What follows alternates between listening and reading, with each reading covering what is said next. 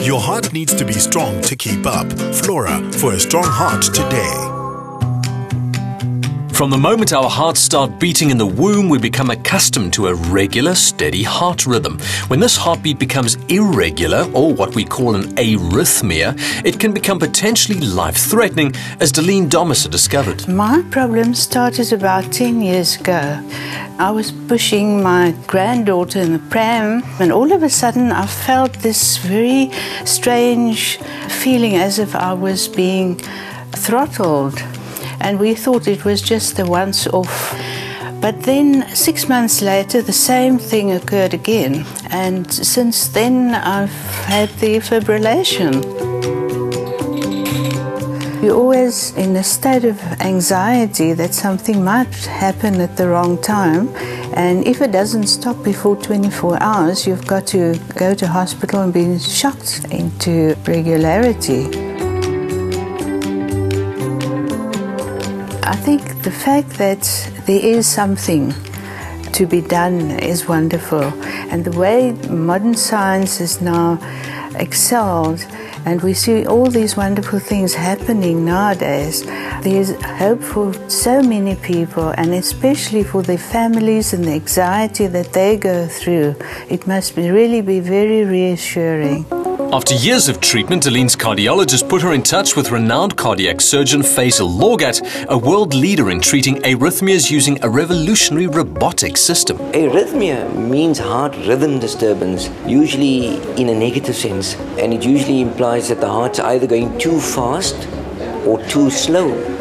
When the heart goes too fast, this can cause dizziness, lightheadedness, and in extreme situations when the heart's going really fast, it can cause a blackout or even death.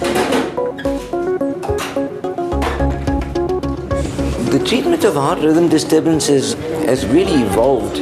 In years gone by, we either did nothing or we used drugs. But in broad general terms, drugs have only probably had on average about a 50% success rate in treating heart rhythm disturbances.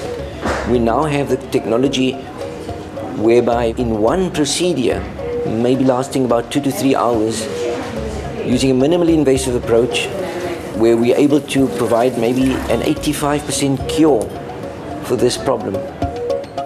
Using a 13 million rand state-of-the-art system, Dr Lorgat can perform corrective procedures without the usual risk of open heart surgery. We're going to generate a 3D virtual map of the left upper chamber, and then I will work from the robotic station within the virtual heart. Then we don't need X-rays anymore, because X-ray is a form of ionizing radiation and increases everybody's chances of getting cancer. Doctors insert a catheter into the groin and thread it through to the heart, where it communicates with the system. The catheter effectively acts as the surgeon's hands and eyes. We are cauterizing the surface of the inside lining of the heart at the junction between the pulmonary vein and the body of the left atrium. And we're just watching these signals very carefully. We know we're done when those signals are eliminated. The potential is there that I could do a procedure of this nature on somebody somewhere in Central Africa. We would need somebody with just a modicum of expertise to do the initial setup. And then we could do the rest from here on the internet. This breakthrough in medical technology is opening doors and creating new opportunities to tackle corrective procedures in other parts of the body as well. The procedure went flawlessly. We really had absolutely no technical issues, no complications at all, and this is pretty much our experience now with this modern robotic system. Though technology offers new hope for sufferers, prevention is always better than cure. Taking steps to reduce your risk factors for heart disease may reduce your risk of developing arrhythmias too. Your heart needs to be strong to keep up. Flora, for a strong heart today.